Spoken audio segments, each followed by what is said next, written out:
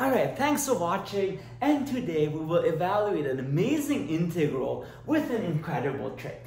So let's evaluate the integral from 0 to infinity of 1 over 1 plus x squared plus x cubed plus x to the fourth plus x to the fifth. And in order to do that, let's use a u substitution. So let u be 1 over x, then x is 1 over u, and dx is minus 1 over u squared du. And therefore, the integral becomes, so the integral of 1 over 0 plus, which is infinity, to 0, and then minus 1 over u squared du, over 1 plus 1 over u plus 1 over u squared, up to 1 over u fifth.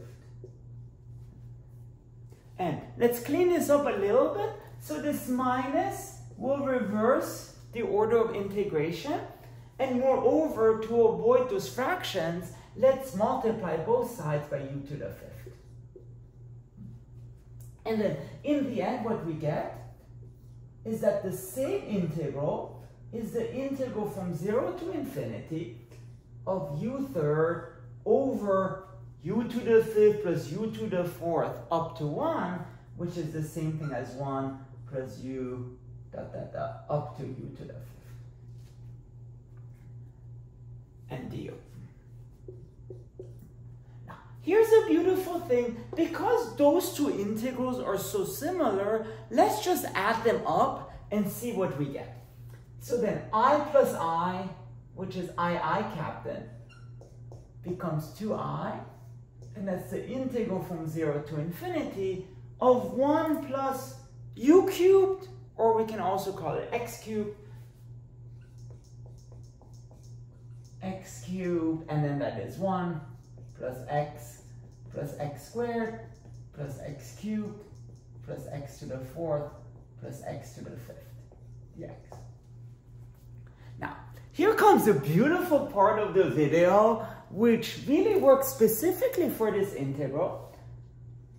Because let's look at this part and factor out x cubed. So then what we get is I, if you want, is 1/2 of integral from 0 to infinity of 1 plus x cubed over 1 plus x squared plus x cubed times 1 plus x squared dx. Now, this is something I sometimes tell my students. It's not too good to be true, but it is good and it is true. Now, this is something I sometimes tell my students. This is not too good to be true. This is in fact good and true, because what happens here is that this part here factors out, and you get 1/2 integral from 0 to infinity of 1 plus x cubed over 1 plus x squared times 1 plus x cubed dx. And now this nasty part just factors out.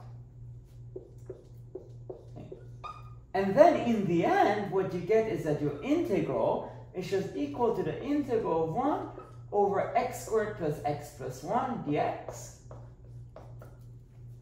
which now we can just evaluate by completing the square. Okay, so how do we do this? So this is integral of 1/2 integral from 0 to infinity of 1 over x plus 1/2 squared, and then minus 1/4 plus 1, so plus 3/4 dx.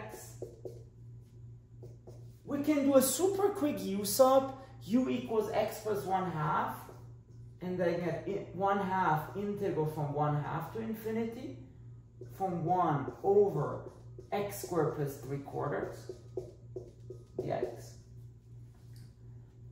Then you can factor out this 3/4. So this becomes 1/2 integral from 1/2 to infinity of 1/3/4.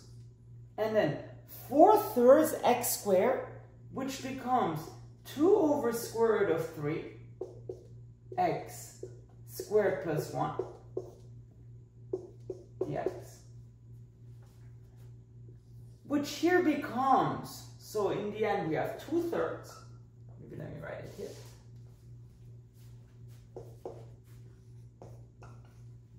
Two-thirds integral from 1/2 to infinity of 1/2/square root of 3x squared plus 1 dx.